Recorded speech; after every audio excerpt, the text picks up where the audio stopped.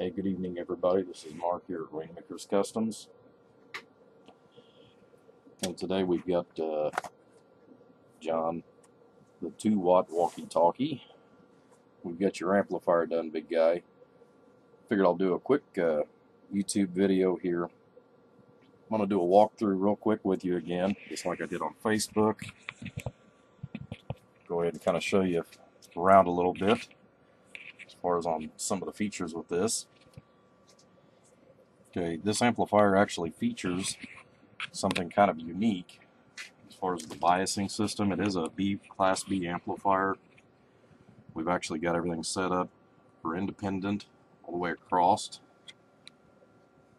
for your B biasing. This amplifier is B biased all the time, so whether you're on AM or you're on CW, it's going to work in both fashions.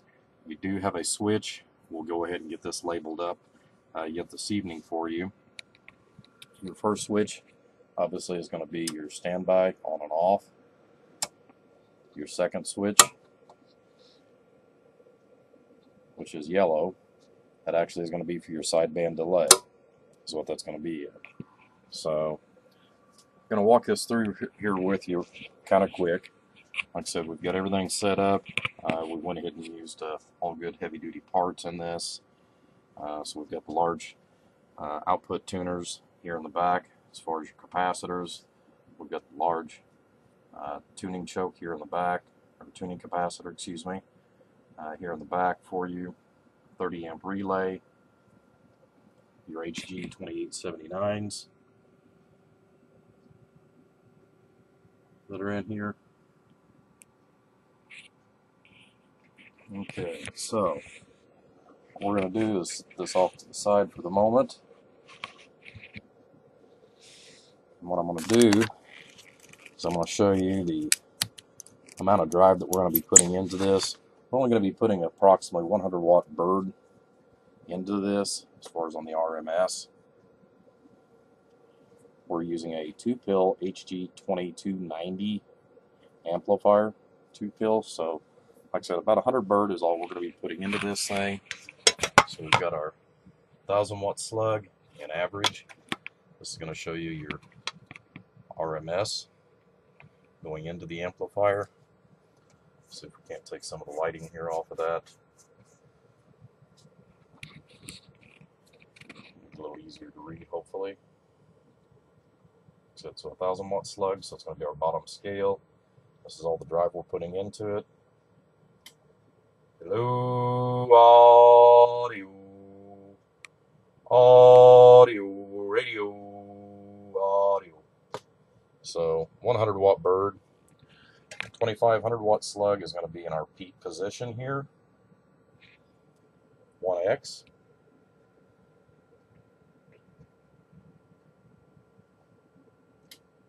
Hello, radio, audio.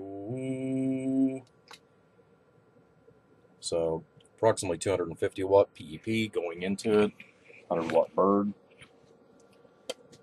Go ahead and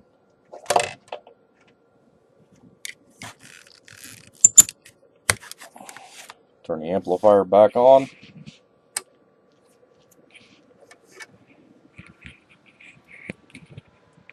So we can get this here where you can see both of the scales.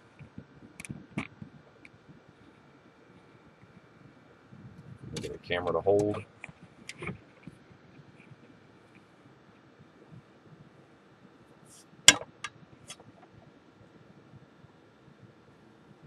So shut up this other light, see if that helps. Bring that down just a little bit. Try to take some of the glare here off the lights, guys, or off the meters.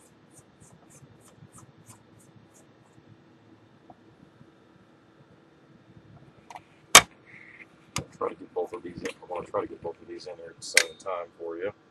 It looks like it's not going to happen.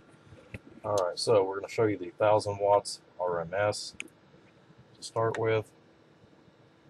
1000 watt slug in average. Hello, radio. Hello, audio. So we got 700 bird and our PEP. Remember, 2500 watt slug. Hello, audio. Hello, audio. 1600. Our output reflect. 5 watt slug in reverse. Hello, audio. So we've got 1 watt reflect in reverse. This is our 5 watt slug between the radio and the amplifier. So this is your input tune. Hello, audio, audio. So you get about a half watt reflect on your input. All right, John. Hopefully you love your amplifier there. Like I said, I think you're going to enjoy this very, very much, big guy. Also, show you here. We'll get our tops laid down on there real quick. Okay. All right. We're actually running 275 CFM fans directly into this, so you've got a total of 150 CFM going into this box as far as to help keep it cool. We use the metal grills on this one for you, so we've got plenty of airflow as far as coming out the back, and no longer when we ran it, we've already got a little bit of heat coming out. So this is going to be your serial number for the back of your amplifier. We can get this to focus in. If we move it here, well, you can see what it is. Okay. Try to get some of this glare off of it. So this is going to be your serial number, big guy, for your amplifier. This number is also inside the amplifier. This is your warranty stickers with your warranty label number on it. It's also located on the inside. It's also dated, which is today's date, January the 18th. So just wanted to kind of give you a quick preview of this and what's going on. But John, you're ready to come and get this thing, take it home and enjoy, big guy. I'll tell you, I've enjoyed this build for you, and hopefully we've got another big one coming up soon. Thanks, everyone.